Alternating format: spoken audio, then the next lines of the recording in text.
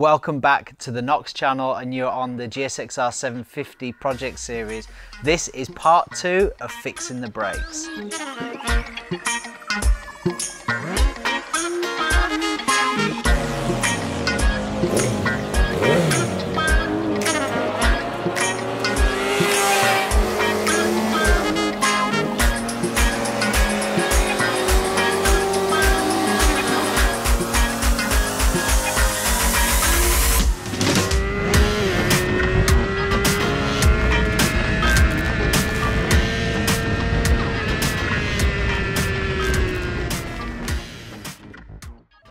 Okay, so we haven't done an episode on the GSXR 750 series for a little while now. Reasons for that, to be honest, I've been out there loving the bike, getting my head around all the upgrades that we've done. We've done quite a few track days as well, and to be honest, I've just been enjoying the bike. So this is a little interim video before the finale, and hopefully this will get the bike up to where I want it. So just to quickly explain as well, you'll see some of the different cabinets lying around and stuff. We are actually building a workshop, a dedicated motorcycle and parts, tools workshop in this little area. We've found that we're actually doing quite a lot of this mechanicking type of stuff. We're also fixing tools that we use in production and so on for the Knox brand. So, you know, next time you see it, it will look very lovely. We'll have pillar drills, we'll have parts washers, bench grinders, all the sort of stuff that you need to do the type of stuff that we're doing. So I guess following on from where we last left off in terms of brake upgrades for the GSXR 750, last one that we did two things basically. We fitted Hel braided brake lines, and I went to SBS race sintered brake pads. And I stand behind them as upgrades, and I'd do them on any bike that I owned in the future. They made a really big difference in terms of the braking feel. There was a lot more power, significantly more power, and there was a lot less fade as well on track. However, and this is why we're back here, I don't think it's exactly where I want to take it in the end, because I'm still finding, not on every track, but on some tracks I'm still getting quite a bit of brake fade. I don't know what it is, but Donington Park seems to do something really bad to my braking system. There's a section of that track, I think as you come into Foggy S's, obviously you're down from about 150, hard on the brakes, then you back out Foggy S's down into Melbourne Loop, you're really hard on the brakes there as well, and then back up to Goddard's. It's like brake overload basically, and I can find it in a session. My brakes are they're just toast. I mean, I get back into the pit lane and I can't even pull a stoppie, really overloaded. So this is what the next part is about basically. So just a little bit of insider information on that one actually. So when I was at the Bennett's track day at Donington Park, they had the BSB mechanics basically for the Kawasaki Super Stock 600 team there, and they were helping, and I had them have a look at my brake system as well actually, and they said, you know, they were bled fine, there's plenty of meat on the pads, so on and so forth. But he did go and talk to me about it, because obviously in stock 600 and stock 1000 classes you have to run standard master cylinders, and they're obviously running the ZX6R. And the guy who was there said, look, the master cylinder on that ZX6R is really, really bad. But because it's stock 600 racing, they have to run what the bike comes homologated with. But the way that they manage that is they just chuck brake pads at it all weekend. I mean, every race there's new brake pads front and back. Every qualifying, you know, they're going through like boxes and boxes of brake pads, and they're changing the fluid out constantly just to give the rider the best braking system, even though the master cylinder isn't possibly as good as it could be, let's say. So for me, I'd probably be in a similar position. I think, you know, when I've put new pads in it and when I've put new fluid in it and stuff, the brakes are fantastic, but I don't want to be chucking new pads at it all the time. I want to get, you know, 4, 5, 6 track days, hopefully, out of a set of brake pads. So I'm going to do something else.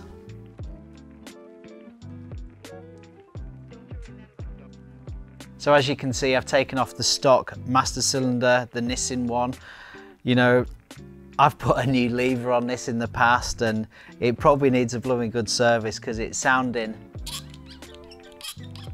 not that clever, to be fair. So this one is getting replaced with this one. Now this is the Hel Master Cylinder, Hel Performance Master Cylinder, who are in Devon in the UK. So as you can see, it's beautifully machined. What a lovely product it is. It's got a lovely action. We've got an adjustable span adjuster as well, so if I get more fade, I can put the lever out. It's just a nice product, no funky Chinese eBay lever job. You know, this should be a quality product. It should brake a lot harder and be more consistent throughout my sessions. It should be a lot stronger, basically, in terms of pumping that fluid into the brake system, be much stronger, give me better feel. There's no noises coming from it, which is a good sign. And I'm gonna fit this. Now, just a little one on this one, actually. I've had this Master Cylinder a little while, and actually I got it at the same time I got the braided brake lines. But the reason I didn't fit it, and of course you get this when you start to sort of get into this upgrading your motorcycle, a lot of these products are really designed for track only and for racing, you know, so the road functionality is sort of a second thought. Well, it turns out there's not a brake light switch in this, and of course I'd never even think about that sort of stuff.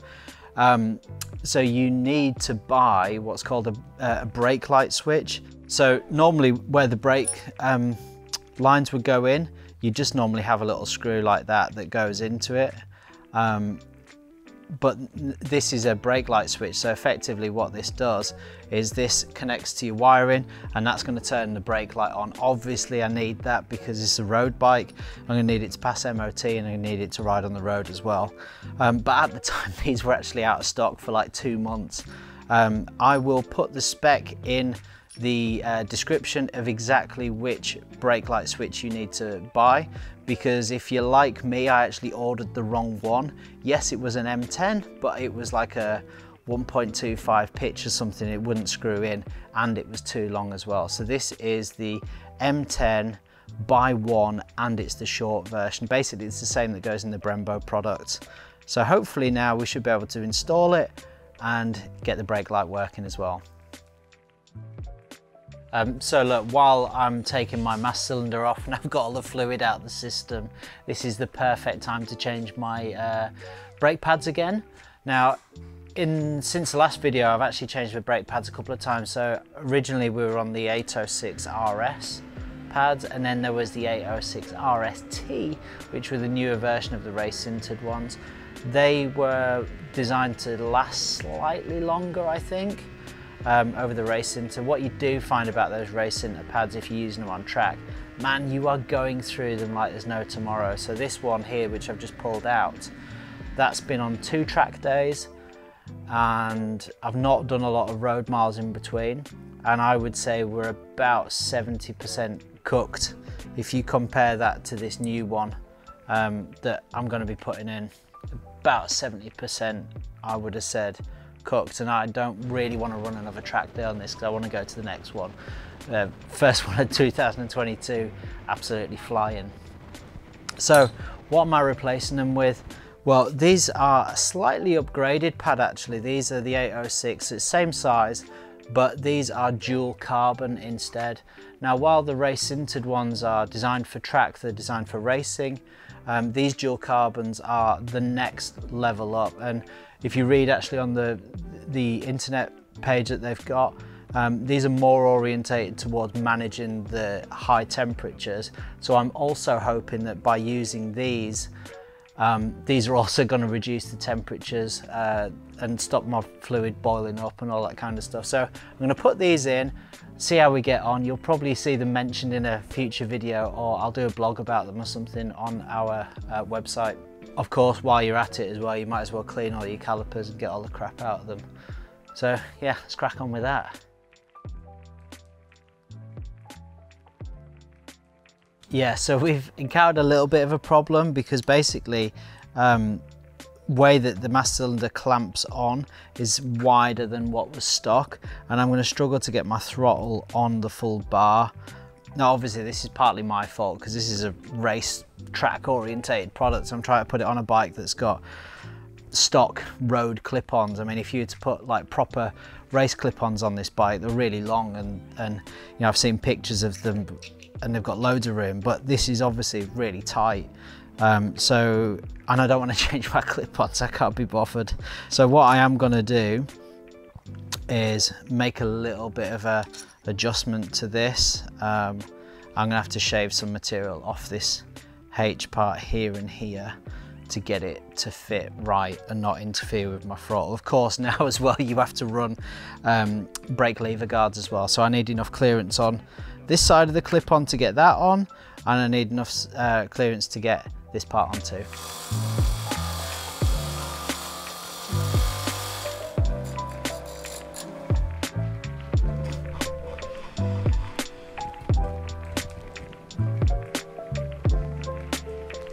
So just trying to fit it now after our little adjustment. Not that we're recommending that you do that, it's definitely not in the user instruction information, but as you can see, we've got a lot more clearance there now. And fingers crossed, when I bump this up, I should just have enough for my brake lever guard, which I do. It's a miracle and it works. So now I've got the Master Cylinder attached to the bar. Now it's the time to put the brake light switch in. This should be fairly straightforward, to be fair. These spade little adapters go straight into me wiring loom, so that should be straightforward. And obviously I've got my little copper washers to crush against the braided brake line. That's probably going to take me a minute, so you'll see it back when it's all installed.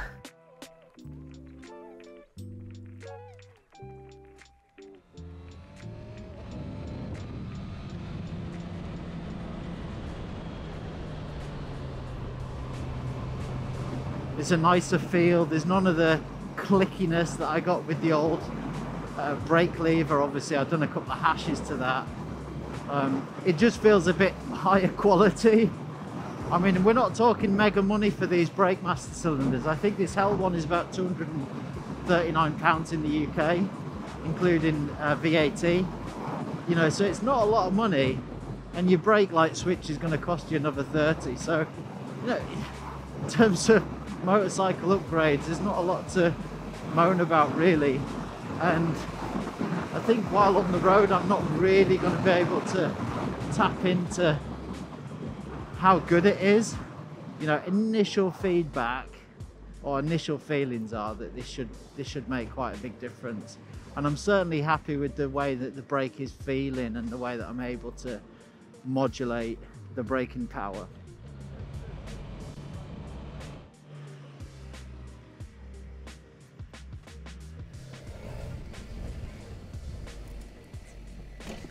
Well, at least I can pull a little stoppy.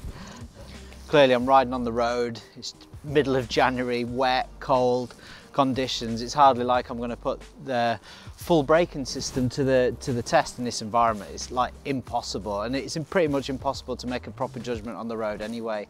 I think I'm quite excited to test it basically. So look, as I said, we're not going to do another dedicated video to this brake system, but I will bring it back up again in a future video, and I will probably write a review on the Planet Knox blog. So if you don't know where that is, go and check it out. I'll put the link in the description for that, and you can go and check out all of our blogs. And as I say, I'll do a write-up in due course on it. So look, really hope you've enjoyed that video. I hope there's been a couple of nuggets of information. As I said, you know, this isn't an expensive upgrade to do. I think £239, which is chum change in motorcycle performance upgrades. So definitely worth considering. Hope you've enjoyed it. Please check out the Knox range. Subscribe to the channel. Let us know what you think in the comment section, and we will see you next time.